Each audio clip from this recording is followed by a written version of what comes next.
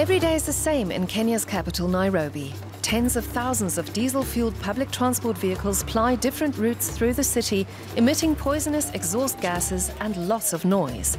It's bad for the environment and it's bad for people's lungs. 20,000 people die from air pollution in Nairobi every year. But Linus Basire's bus is different. After 20 years of driving diesel vehicles, Linus was able to make the switch to electric thanks to a local electromobility startup. And he already appreciates the difference from a driver's point of view. There's no a lot of expenses in this bus, like a diesel bus. For example, I used to do a service every month. This one, you don't do any service. The driving is also different. As you can see, there's no clutch. You don't have gear here. So it's very smooth driving compared to a diesel vehicle.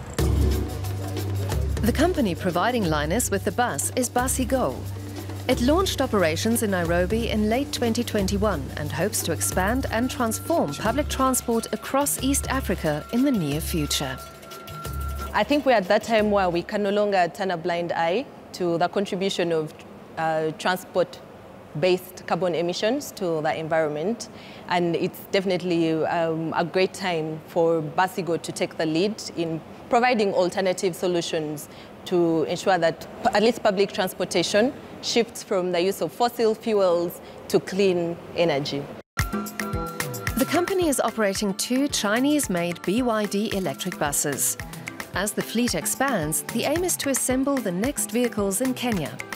Each bus can cover a total of 250 kilometers on a full battery, which takes up to 4 hours to charge. The company buys each bus for about 39,000 euros. It then sells them to operators for the same price as a diesel bus and charges a use-based subscription fee. This covers costs such as leasing the battery, nightly charging, as well as service and maintenance.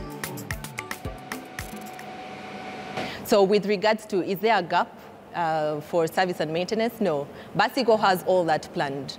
What would like our drivers and the different operators to do is come, pick the buses, and just drive and enjoy the drive and leave the maintenance to BasiGo. BasiGo has currently trained a team of well-versed engineers that know how to handle high-voltage systems, that know how to handle the different mechanical systems for the electric buses. So BasiGo currently is the only provider of service and maintenance for these buses in partnership with BYD. The idea is that operators can boost profitability through the reduced fuel expenses and maintenance costs of electric buses. And the new bus is not just smoother to drive and less tiring for the drivers. Nairobi passengers, who are used to smoking, noisy matatus, as they are known locally, really notice the difference with a new, clean bus, beyond the free Wi-Fi and cell phone charging points. This is the first time I've boarded this bus, and it's a bus that provides so many services that others cannot provide. You feel relaxed inside, and there's no noise. It's a nice bus. Passengers are paying the same level of fares for now, but this is hoped to go down when operators get a clearer idea of their new running costs.